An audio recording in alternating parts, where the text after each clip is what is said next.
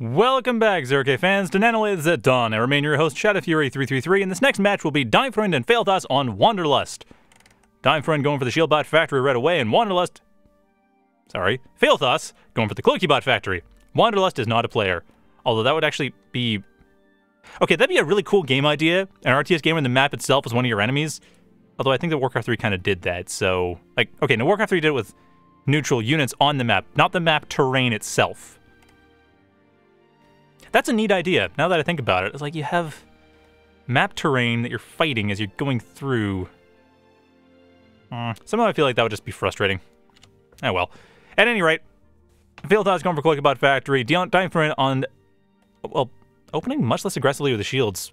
The opening glaives coming from Fealthas, a bit unusual with 4 glaives. Usually it's either 2, 5, or 3. And in this case we have 4 coming out here. I expect 1 will probably be used as a permanent scout in an area, while the other 3 will be used to raid the main base of DeinFreund.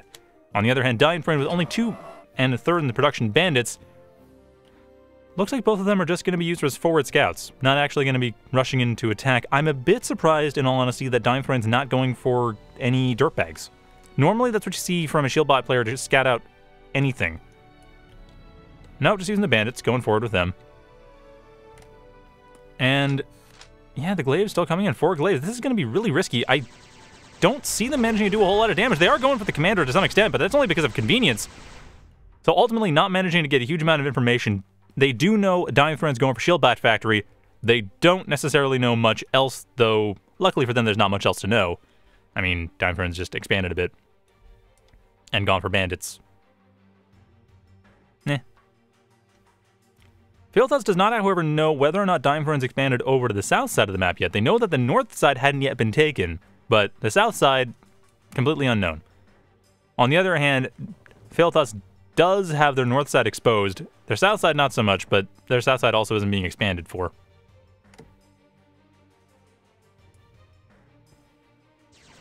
Oh, apparently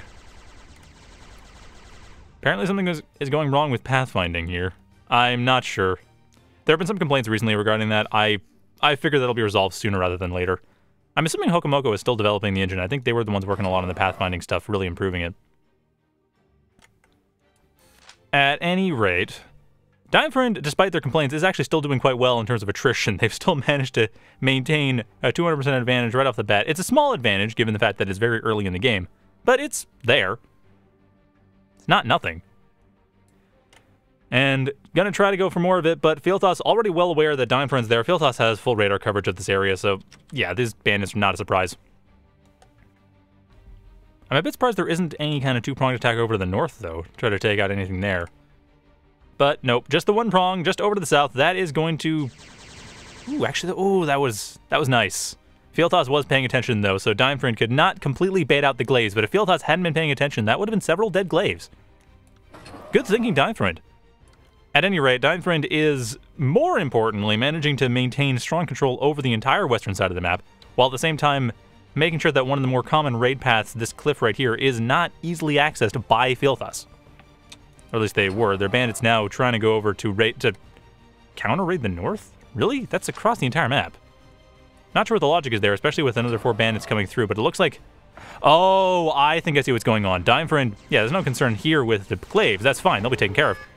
The idea is to bring all these bandits together to do the exact raid that DeinFreund was trying to prevent Fealthas from doing to him. So instead of protecting this southwest cliff, attack the northeast cliff and go through the back that way. Clever, though it will be spotted relatively shortly. Or not, no, even better, 2-pronged attack. This is where the northern bandits are not moving. Why are they not moving? This is exactly what I expect to have happen. Except it's not. What I expect to have happen is the northern bandits would move in and attack the north side, while these bandits over here attack the south side and distract everything. There's another prong to the attack. This is perfect. These bandits need to get in position if they want to be able to deal any damage, but it doesn't look like that is what DeinFreund is doing. DeinFreund, no! You had a massive attack on your hands and didn't take it. I don't know why.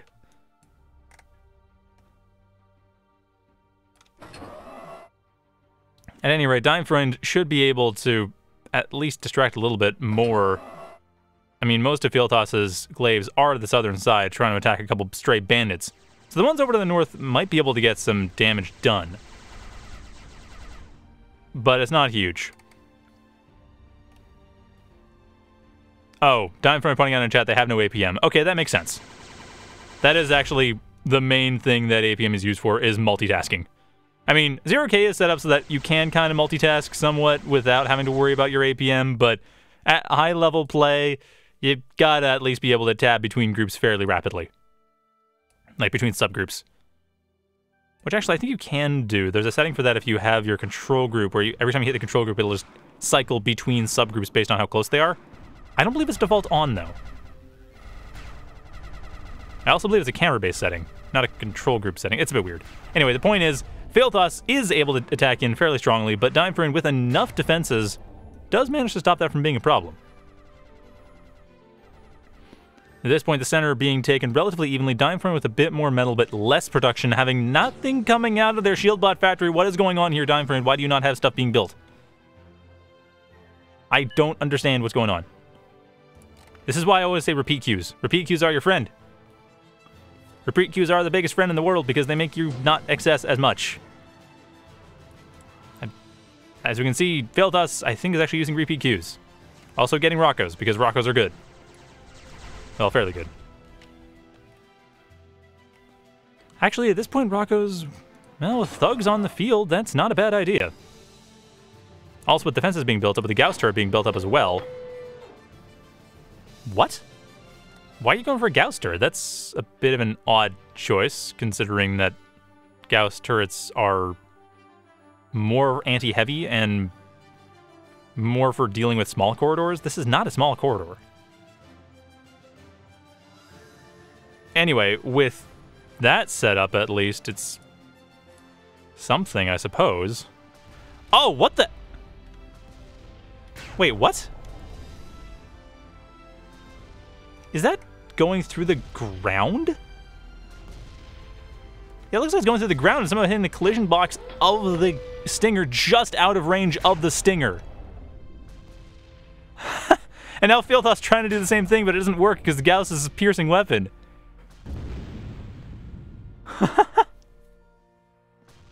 Oh, Fealthas, or DeinFreund pointing out that the Gauss projectile is actually bouncing off the ground, which is really difficult to see happen. I've got to be honest, that's not obvious. Okay, that was clever. That was a clever abuse of the physics system. That's like not what 0K is about, but it's always a fun little thing to have happen from time to time. Regardless, in that time frame, Fealthas did manage to get an economic advantage, did manage to rebuild most of their territory in the back, and did also manage to get everything set up so that they didn't have this issue with the Stinger being the most important thing in the world.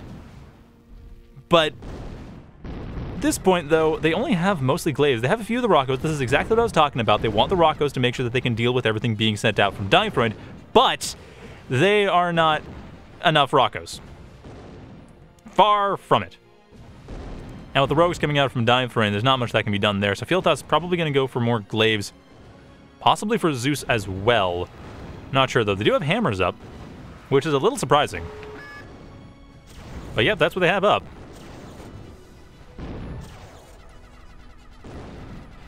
At any rate, there are the glaives. That's the counter. Gets rid of the rogues fairly easily. And now we have a big mixed force army from both DeinFreund and Fealthas. So a lot of this is going to come down now to positioning. Like targeting what units you need to target with the right units. And the bandits coming in, getting rid of the Rockos pretty much without any losses. This is proving very effective. DeinFreund able to push the south side, no problem. The north side's still being pushed with pork. Can't even say that right. But it is not the main story. The main story is the southern side, and Fealthas being decreasingly able to maintain their presence there. Especially as their commander is somewhat trapped. And a bunch of rogues trying to do what they can to tear apart all the static defenses. At the very least, stopping most of the stuff from being relevant economically. Fealthas, however, managing to protect their base with just enough Rockos and a warrior to keep the bandits at bay. But of course, DeinFreund they have been producing. Yes, they have been producing. So that's something. They have been producing. They have an economic advantage. They haven't used the entirety of their economic advantage, but they have it. It's there. So they at least have something to work with. And oh, Skazi pointing out the lack of ticks. Oh, that's a point. That is a fair point. However, that's actually an unfair point because outlaws are a thing, so ticks wouldn't be a great idea. For anyone wondering about ticks, they die once these outlaws get close. The bandits, yes, they would have been countered. That's a fair point, but at this point, it's kind of moot. I mean, we've got like 20-ish Roccos and a couple warriors. This is pretty much the counterforce. Any few bandits coming in would not do a great enough job. I mean, the racketeers, if they target the warriors and then a bunch of bandits come through, that could do the trick. And the roaches, that also makes a lot of sense. That makes a lot more sense than ticks would, because what is there to stop that? There's the warriors, and I guess if the roaches get unlucky, there's the Roccos trying to get through. What the heck is this one doing? You know, the roach could get lucky, or could not get lucky, and as the case was there, and get hit by a warrior. But at this point, it's... Ooh, there's the stinger done. At this point, it's going to be a bit of a rough time for DeinFreund to get in here. One of the roaches does manage to get close. Only going to manage to take out a couple of Roccos in the process. Not terrible. But at the moment, Fealthas' commander is still relatively safe, and I don't think that's the linchpin to this strategy. I mean, Fealthas' commander is projecting a lot of pressure onto the southwest, so I can understand why you'd get rid of that. But at the same time, there's a lot of losses being incurred, and this entire force here from Fealthas is managing to do loads of damage. Just not by actually doing much to the commander. So DeinFreund's splitting their forces a bit in a way that's allowing Fealthas to take care of DeinFreund's commander, and also allowing Fealthas to take the entire center of the map. So DeinFreund's commander looks like they're about to go down. Are they about to go down? The answer is... yes, they are about to go down. There they go. Taking out a bunch of Roccos in the process, but that's still not enough. Fealthas should be able to rip apart the Gauss with the hammer coming in here. And the counterattack coming in from DeinFreund actually might be in a good position because it should be able to get behind everything that was sent forward to kill the commander. And the army is kind of split in half. Between the rogues and the thugs, the warriors aren't going to have much of a chance to getting through here. The problem, of course, being that the Roccos are still a threat. But with the rogues, that should be able to counter that regardless. We do see some bandits coming up from DeinFreund. Not a whole lot of them, but some of them. Anyway, with this setup here that Fealthas has, looks like the southwest is going to be taken, so DeinFreund will be slowly losing the southwest if they're not careful. Even if they are careful, they're going to be slowly losing the southwest. This is why I was saying, though, I think that's why they're going for Fealthas' commander, but I don't see that as being successful. And at this point, Fealthas is 3,000 metal ahead in terms of attrition. So there's not really a whole lot that DeinFreund has going for them right now. Managing to deal a bit of damage meaningfully, but it's not enough. At this point, I'm a bit surprised we aren't seeing any switches. Fealthas is going for Firewalker, which makes perfect sense. There are a lot of defenses coming from DeinFreund. DeinFreund, however, not going for anything that would counter this. Like, I would say Thunderbird or maybe Phoenix. I can't remember if Phoenix is currently tuned to get rid of swarms of Roccos yet. Or Catapult, actually. I think Catapult would actually be a great idea in this context. Fighting against all these Roccos. But I don't see any Strider. Oh, no, never mind. There is the Strider Hub. Okay, we have a Strider Hub. We're probably going to see Dante because nobody built Catapult first. I don't think a Dante is a great idea in this situation because Roccos, but no one built Catapult first.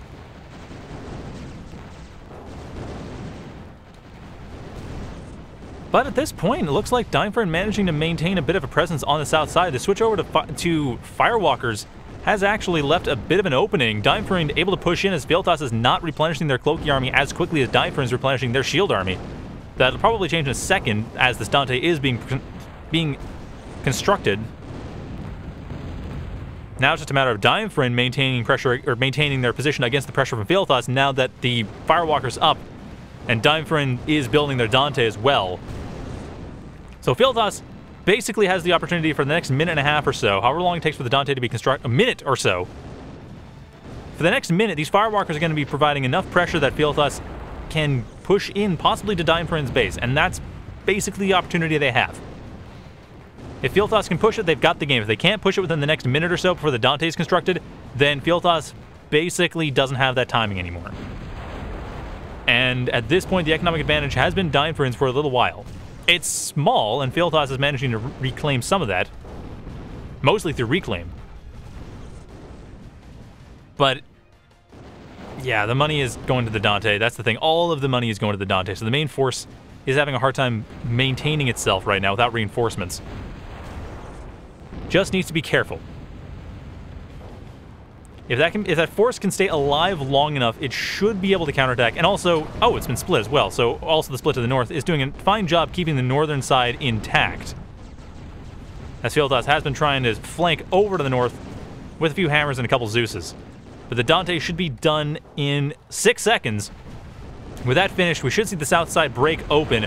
The center has actually been held pretty effectively. DeinFreund's managing to maintain that control, and that's what they need to do, which is perfect for them. So at this point, with the Dante up, going to the north side, which is a bit weaker, actually. That should force Fealthas to try to take the north, but I think that Fealthas is going to go for a counterattack, realizing the north is a bit too strong, but the south is wide open. I'm expecting Fealthas will pull south, go through here, and attack this southern expansion. They already have a bit of a fire base over in the south, metal extractors on the plateau. But no, going head on instead. Trying to break through the forces. I guess now they see the Dante. They hadn't seen it before. They see it now, and that is going to be a problem.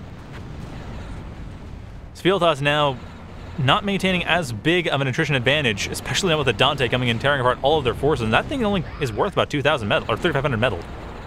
So, I mean, it's going to be a big blow if it's lost, but it's not even close to being lost. So Fealthas losing a lot of ground as a result. That opens up the south side to DeinFreund, and these rogues will probably be sent south to try to take care of the commander as much as possible, although the commander's already escaped from there, wisely, I might add. And Fealthas looks like they'll be taking a bit of damage economically over to the south, but the main thing right now is their position has been lost. And I'm guessing they're going to go through the southern plateau, possibly straight into DeinFreund's base as a counterattack. But at this point, they are leaving their main base open. Getting a Scorpion, so good call. This gives DeinFreund about 30 seconds to come in and attack. If this Dante just walks in to the main base, that is going to be game. Fealthas will have nothing.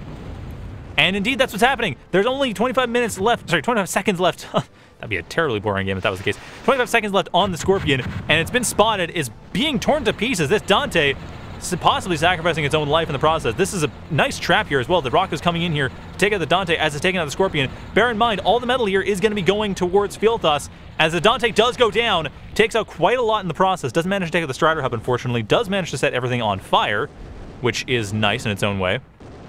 But at the same time, springing that trap opened up the entire south side to DeinFreund. Now, the only thing Fealthas has right now is the Reclaim, which is substantial. I'm not going to deny that. That's actually 2,500 metal worth of Reclaim. But DeinFreund did stop the Scorpion, which would have completely shut down their entire army and opened everything up to Fealthas. And with DeinFreund having a slight economic advantage, I still say that was the better move.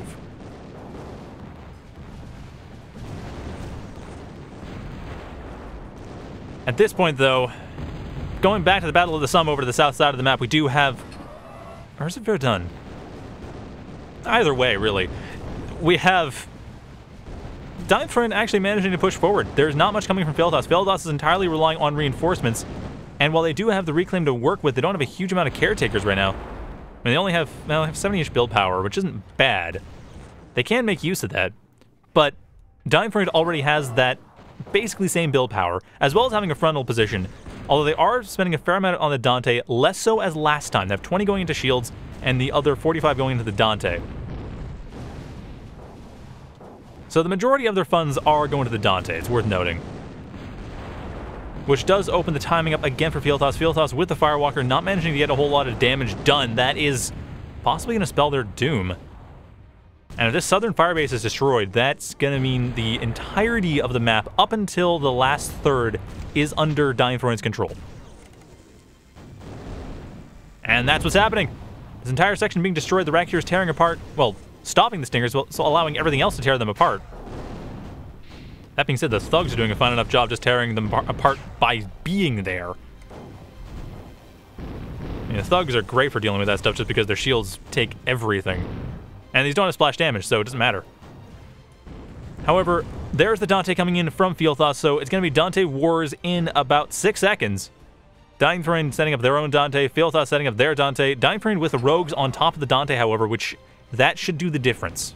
That will basically give it DeinFreund. I think Fealthas they have the units to deal with this. People are pointing out scuttles in the chat, which is pointing out the idea that using a scuttle would get rid of the Dante fairly quickly, assuming it doesn't get decloaked, which is a fair point. I haven't seen people use scuttle a whole lot recently, though, and it looks like Fealthas is just trying to take advantage of the money they got from the Dante and Scorpion loss, because Fealthas is maintaining parity just by having that reclaim in their main base. If it weren't for that reclaim, we probably wouldn't see as many Dantes. I still agree with getting rid of the Scorpion when it was gotten rid of, but it is going to be an uphill battle. The Rogues being here, that'll help the Dante's chances. And Fealthas, now that the reclaim is still there, it's still got a few thousand metal left in reclaim. Yeah, still got 1,000 metal left for reclaim. So there's still another third of a Dante. But DeinFreund's got a lot going for them as far as their damage potential. I mean, the Dante versus Dante war directly is going to be massively favored towards DeinFreund, if no other reason than the Racketeers. But on top of that, there's Rogues, and if anything tries to get rid of the Dante here, the Felons will get rid of any light units coming forward. Not that I imagine they will, given that all the fires on the ground would burn them. All the fire on the ground. There's so much fire. And at this point, Fealthas now focusing quite a bit more on keeping their mainline army going, not as much on the Dante, so the second Dante might not even be constructed before DeinFreund managed to get into the main base, and that is exactly what's happening. DeinFreund should be able to tear apart the production infrastructure here, but they're going to lose another Dante if they're not careful. I don't know where the constructors are, if any. I don't actually see any convicts in the front lines. Oh, there it is. There's one. Managing to reclaim some stuff. It's more a matter of repair than reclaim. Still, this position for DeinFreund is quite impressive. I'm a bit surprised Fealthas has actually maintained their position as long as they have, but this is a tough place to come back from. I understand the idea of the Dante. I can see why they're going for that. It's very typical. It's cheap. It's a strong frontline unit. It manages to push quite well. Just considering what they're fighting against, I'm not sure. I don't want to say Catapult, because that's not a great idea either. I can see the Scorpion. That should have made a lot of sense. And at this point, DeinFreund flanking on top of that. I was going to say maybe Fealthas should think flanking, but flanking wouldn't work for them right now. They don't have the resources to do so. They have the two Dantes, and that's about it for their fighting force. DeinFreund, on the other hand, not going for more Striders. Just building up as much of a solid ground army as they can.